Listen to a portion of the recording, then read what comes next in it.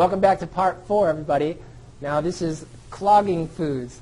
This is our category 4. Absolutely none of this during the 60-day program. And then later on, if you really feel self-indulgent sometimes, well, knock yourself out, but just make sure you take your enzymes. A glazed donut is nature's most perfect food. What is a glazed donut? It is partially hydrogenated soybean oil, white sugar, white flour, and air.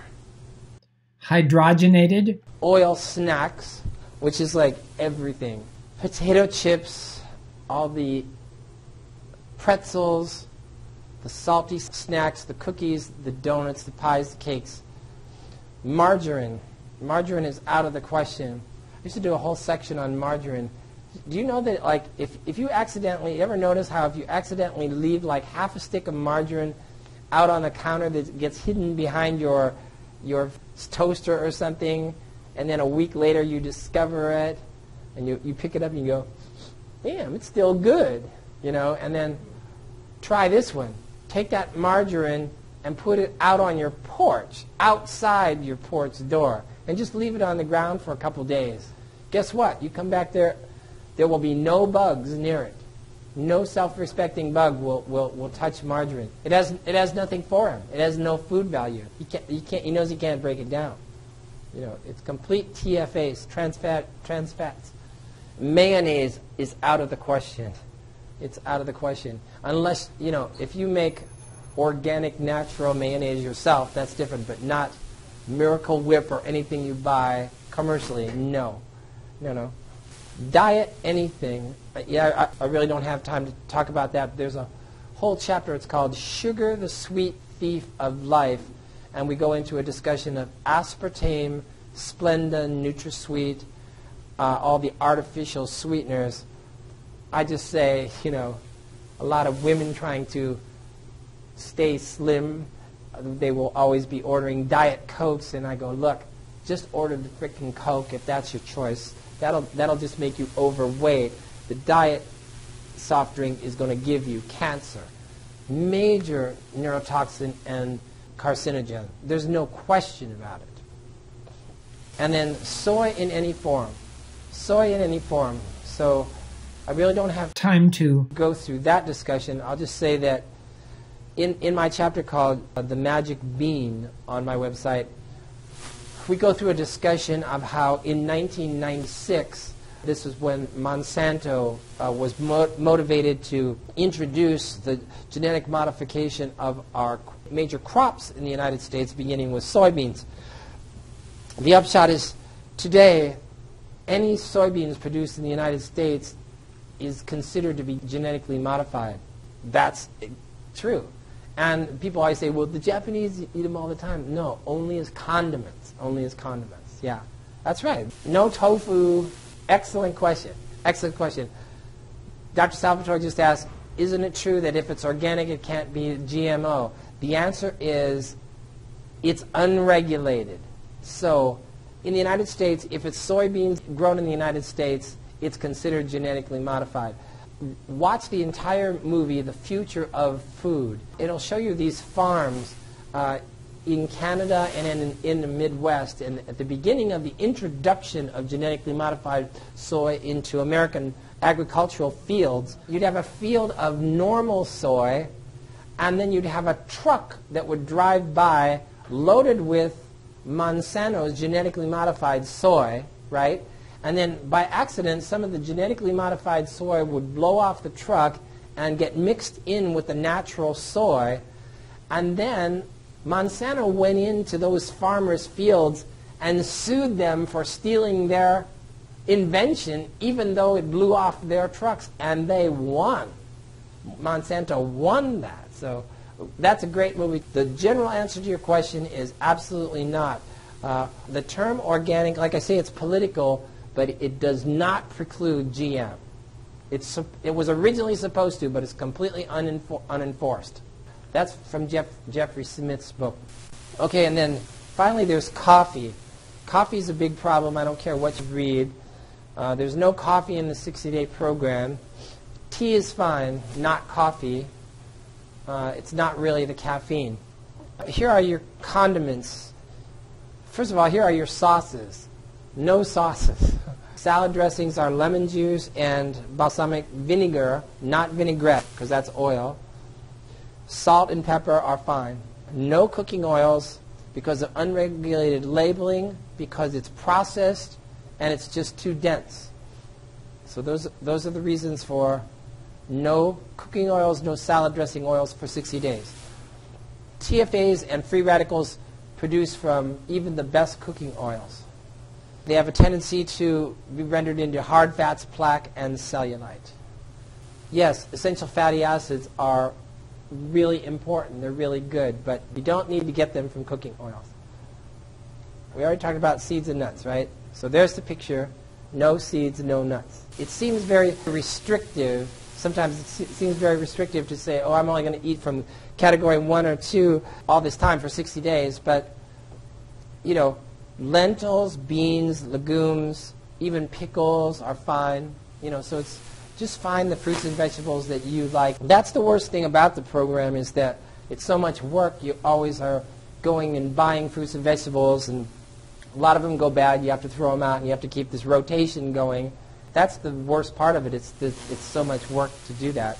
That's what everybody says. After about 2 weeks, the surprising thing to me was that I thought, you know, everybody talks about, well, soft drinks and cookies and all the sweet snacks are the worst of all.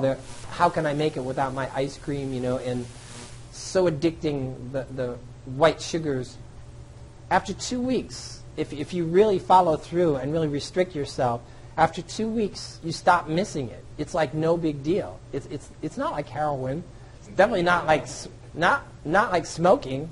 Nothing like that. It's a mild addictor. Here's my slide on the problems with coffee. You guys want to see this? Because people say it's an antioxidant and all this stuff. You read it on Wikipedia and it's whatever. Here's a problem with coffee. Number one, it is a general vasoconstrictor. Does that sound like a good thing you want to do during a period where we're trying to detox our entire arterial system? Not really.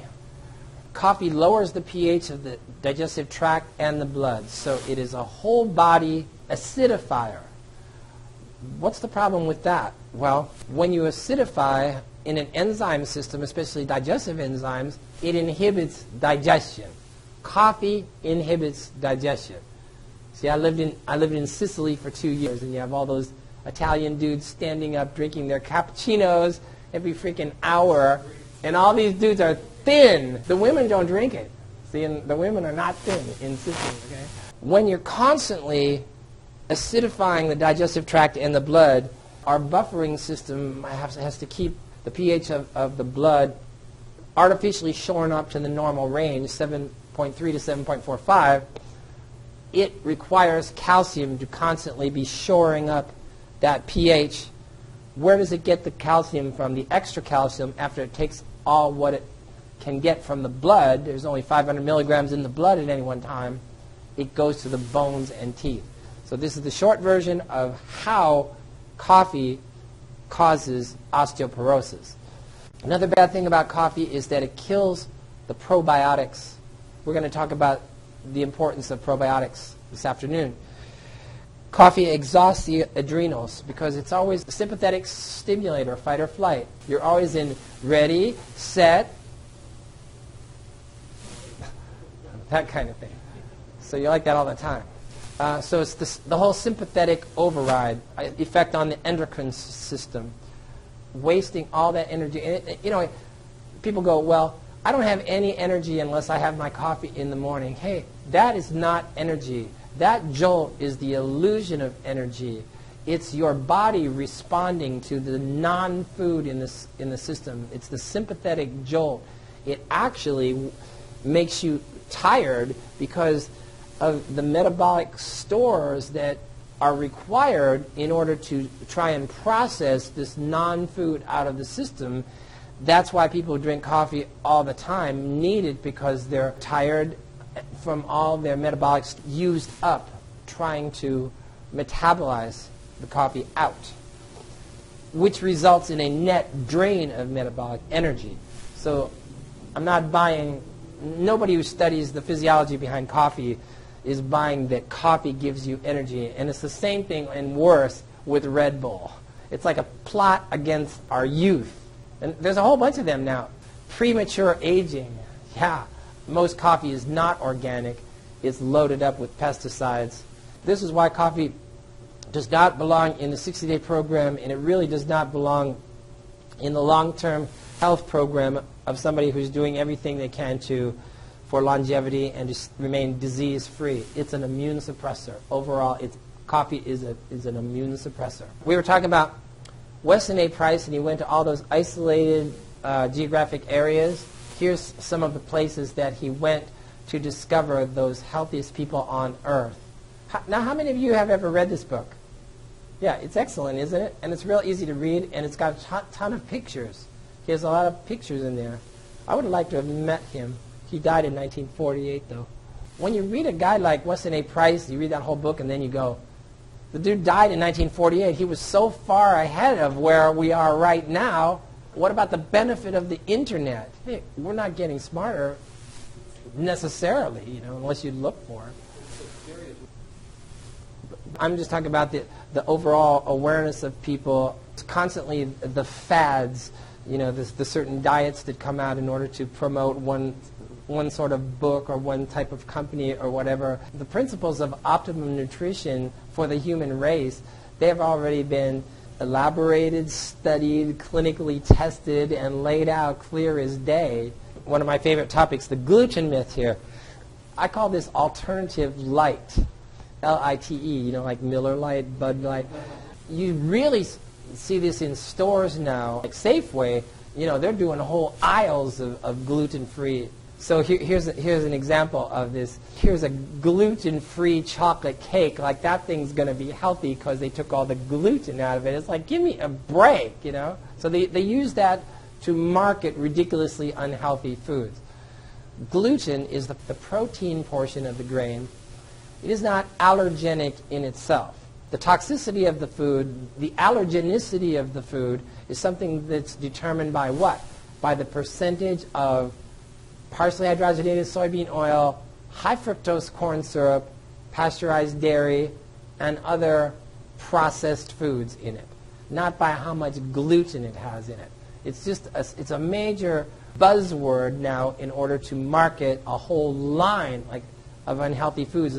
Skyrocketed in the last 6 months. I've noticed the number of foods that have whole shelves of gluten. Let's talk about weight loss for 5 minutes here. I used to do a whole section on this. Remember that weight loss is primarily a $60 billion a year industry in the U.S., predicated on the idea that you should only freak out and address your weight problem when you get up to the panic levels, and then you starve yourself, and then you drop down to something more normal, at which time you begin to indulge yourself. And so you do this roller coaster. So, of course, I always think of my mom, who was in Weight Watchers for like 50 years or something, and that's what they did. They watched their weight, which never changed.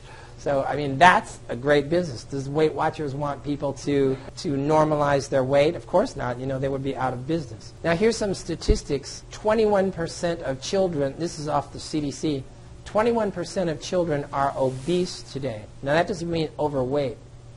33% of adults are obese today. That doesn't mean overweight. Overweight is closer to 60 in both these instances. Obesity is something more specific. The average person drinks 216 liters of soft drinks per year. The average person eats 125 grams of protein per day, as opposed to the 25 grams of protein we actually need. And the average person today consumes 160 pounds of white sugar per year. How many pounds of white sugar does the average person need per year? 0. Right. So no wonder we have diabetes shooting up at the rate we talked about. So my contention is this. You don't even have to think about weight loss. If you come at this program, like the 60-day program, and you're really, really overweight, my contention is that just forget about the weight. Don't even think about it. Just do the program, because The only way somebody's weight is going to normalize is if their lifestyle normalizes.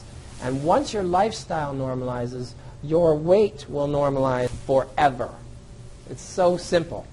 Here's a good breakfast recommendation for 60-day program. You want to hear this? You get a blender, right? You dump the coconut juice in there. You put a banana in. Cut up some strawberries if you want to. Get some organic orange juice. And then I put in like 3 tablespoons of collard and any other kind of fruit that you want to. But I mean, like, it's almost like it's a lot, right? It's like 3-4 glasses, right? So then you blend that puppy up. I always take my supplements with that while I'm drinking it. You just take your time. You stand there and drink all that down. Take your supplements, your minerals, your enzymes, flora. I'm telling you, you do that at breakfast time, you are totally good to go to 1 o'clock because you have not done anything that's going to burden you, anything that's going to give you indigestion or it's going to block your digestive tract. No, it's all nutrition. Everything is going to be in the positive direction from that kind of a breakfast. Then that becomes 1/3 of your meals in the week. You're on your way. And believe me, it's not that difficult. This whole bacon, eggs, and coffee thing is the recipe for a very sick culture. Once we started pasteurizing milk, right around 1900, I have a chapter on this on my website. I really went into the history and the politics of how that really happened, how big dairy demonized the natural milk industry, which actually had existed on the planet for 200,000 years, right? Since we've been domesticating cows, right? And suddenly they made everybody think that milk that isn't, heated, having all its enzymes denatured, anything but that is dirty. How they pervade that mentality to the American public, it's really a masterpiece of propaganda. So this is in a chapter on my website. But raw milk really is one of nature's most perfect foods. Once we started pasteurizing milk, we converted that food into a devialized, enzymeless food. So you all know that pasteurized means the milk has all its enzymes removed by heating. Traditionally, this was accomplished by heating the milk to 160 Fahrenheit for 17 seconds. Today, we do it the ultra-high temperature way, 285 degrees Fahrenheit for 2 seconds. Now, the first time I saw that, I thought to myself, gee, I wonder what happens the 3rd second. So a lot of people, when I start preaching how they should stop giving milk to their children because it's the #1 cause of childhood allergies and asthma, they're immediately freaking out, thinking, but where will my baby get his calcium? That's what they want to know. Where will my baby get his calcium? The answer to that question is, first of all, calcium is probably the only mineral that there is not really a deficiency in from foods. Calcium is in most foods. It's in most fruits and most vegetables. The problem with pretending you're getting calcium from milk is that there's an enzyme in milk called phosphatase, which is necessary for humans to absorb calcium from the milk, right? By definition, this enzyme must be denatured in pasteurization. The child is getting very little calcium from pasteurized dairy in the first place.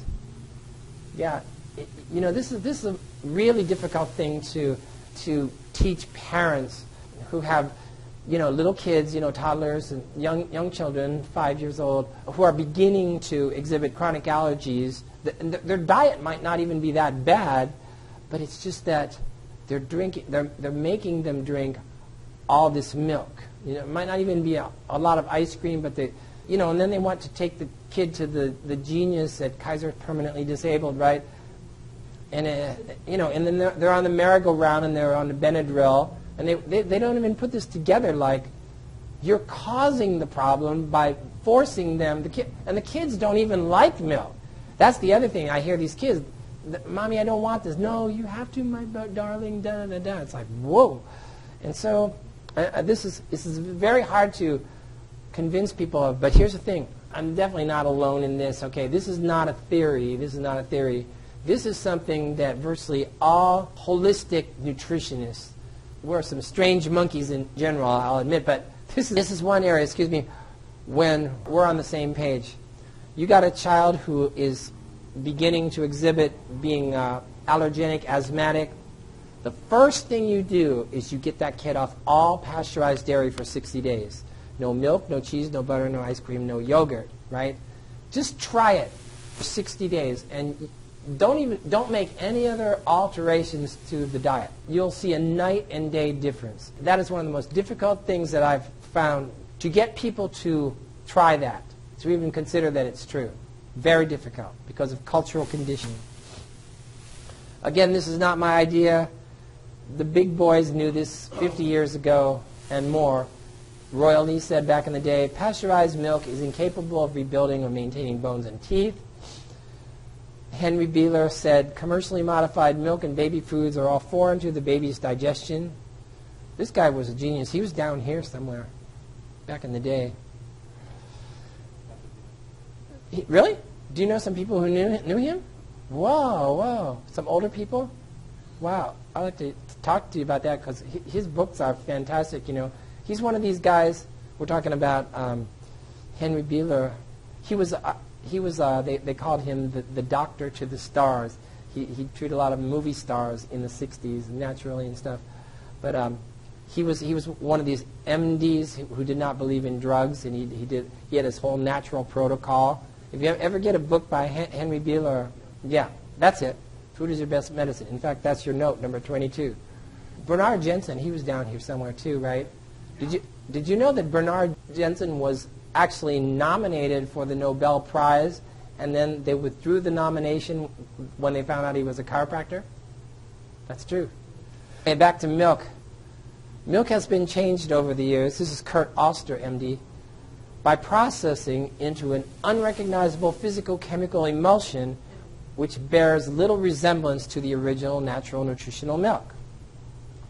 Why children should never be given, okay, we already talked about this, and this is what all holistic nutritionists agree on. Okay, so does anybody have any questions about that? But if you have patients who have kids who obviously are having these asthmatic and allergic problems, this is the most important adjunct to a program of chiropractic adjustments if you can convince them to do this. Now, I've done some work for you if you can get them to read the chapters on my website.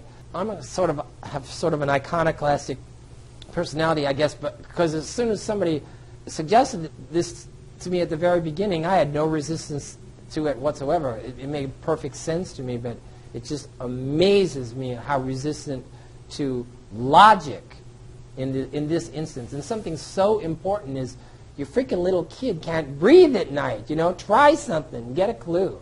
Yeah, so there it is. No pasteurized dairy for 60 days. This is from Jeffrey Smith's book, Your Note number 6, GMO Trilogy. That's a picture of confined dairy farming, eating their GMO corn husks. Some of them are hooked up to machines constantly. In 1991, a product was invented called Posilac. Posilac is the milk from cows who have been maintained on recombinant bovine growth hormone, invented by the Prince of Darkness, right, Monsanto. So in 1994, but there was no long-term safety study. It was approved after a 90-day study on 30 rats. This is a program that affected the entire dairy industry in the United States, approved after they did a study for 90 days on 30 rats, right? The other thing was that the amounts that they used in the study were really small, and then they started giving way more. Anyway, the FDA declared this growth hormone safe with no proof. So wait a minute, how does it work? Okay, the cow is shot up with the hormone, the synthetic hormone, and what does it do? Well, it makes the cow lactate continuously for 3 years, non-stop. A cow can be forced to lactate continuously for 3 years, after which it's just practically dead. They just let it out on the field and it collapses, and then they sell it for dog food or something. But the problem is, how do normal cows give milk for human consumption? They bear a calf every year. That's it. And if the cow bears a calf every year, the cow can keep giving natural milk for, Tim Zeiler told me, like up to, 12 or 15 years sometimes. He's a chiropractor up north. Here's the other thing that Jeffrey Smith will teach you. We never studied it. We just believed it. When Monsanto introduced growth hormone, the FDA believed their data that they gave them. The Canadians did this elaborate study, this huge study of recombinant bovine growth hormone to see if they wanted to use it in their country. And here's what they discovered. In the original studies, the prescribed injection for a cow was 10 milligrams per day. That's how they got it approved. 10 milligrams per day of the growth hormone is what they patented Posilac on. In actual practice, they're giving them 500 milligrams at a time every 2 weeks. So this jacks up the cow's hormone levels to 1,000 times of normal. Now, their claim was, Monsanto's claim was, we need to do this to provide, starving people food or more milk. Claim of 30% more milk. Here's the problem. The growth hormones stimulated another hormone in the cows. This is actually a normal hormone in cows and people called IGF-1, which inhibited cell death 1,000 times normal. Now, in teals, the milk-producing glands will start to fade away by programmed cell death, apoptosis, right? But if you give them this hormone, it inhibits cell death. So think about that concept. Think about inhibiting the cell death of lacteals. Okay? We're talking about, what pathology does that seem to promote and introduce? Anybody? Yeah, of course. Breast cancer. And the thing is, here's the thing. In women, it's ridiculous now. In the U.S., 1 woman in 8 gets breast cancer. We have this you never outgrow your need for milk mustache thing in the 90s, remember? We want to market milk to adults, right? That's when this really happened, this enormous upswing in the percentage of women getting breast cancer. And you can almost link it to this because it's the amount of IGF-1, because it's transferred from, it stays in the milk and becomes active in the human's body, even though they pretend like that's not true. IGF-1 is a powerful growth hormone in humans and cows that causes cells to divide. It can cause cancer in children. Here's another thing. I'm about to show this slide about children cancer. This is one of the most logical explanations for this sudden, recent spiking of cancer among children. Yeah. Now let's see. IGF-1 boosts not just milk output, but the cow's entire metabolism. Cow milks out in 3 years instead of 15. That's right. Milk producers claim that IGF-1 is destroyed by pasteurization. That's a complete lie. It's not. It's also not destroyed in the human gut when you drink the milk. They pretend like it's destroyed in the human gut. It's not. It persists and it reacts in the human endocrine system. This was the name of this. Okay, this is your note number 6. It was called the GAPS Analysis Report. It was a huge, very elaborate study that they did when they were considering allowing this type of milk in Canada. They discovered it was causing huge birth defects, reproductive disorders, tumors, infections in the cows, not in humans, in the cows. And so the reason that they made this type of milk, Posilac, illegal in Canada was because of the danger to cows, not the danger to people. So Canada protects its cows better than we protect our people. So you can read that whole story in Jeffrey Smith. There it is, Seeds of Deception. That's an excellent book. That's a really essential book. Okay, so like I said, premenopausal women with high IGF-1s are 7 times more likely to develop breast cancer. So where would they be getting this high IGF-1 levels? From drinking milk, from high dairy intake. Same thing with men.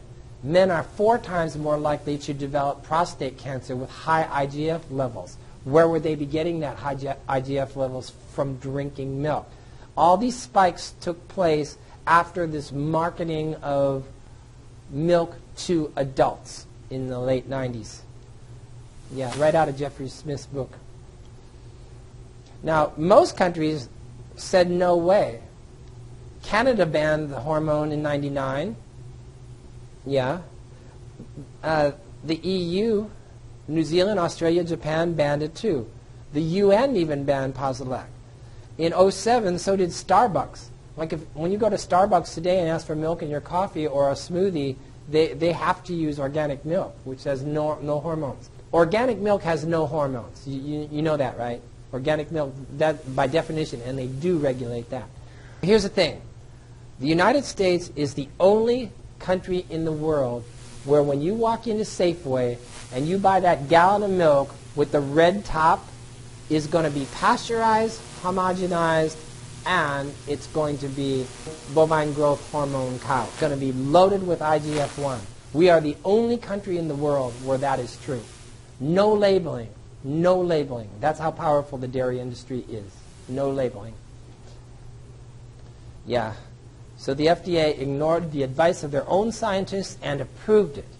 Yeah. Jeffrey Smith, page 99. Okay. Oh, okay. The casein myth, just like the gluten myth. They pretend like the problems with milk are due to its casein content. Now, casein is the protein in milk, right? So we're going to solve the problems of milk by removing the casein.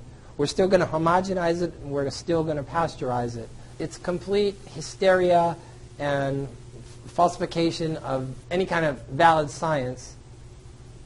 If a child has allergies or asthma, you are not going to remedy that problem by giving them casein-free pasteurized dairy. The only way you can remedy it is by either cutting the milk out completely or by giving the child raw milk. And with that, we are going to conclude this section and come back after lunch and finish up.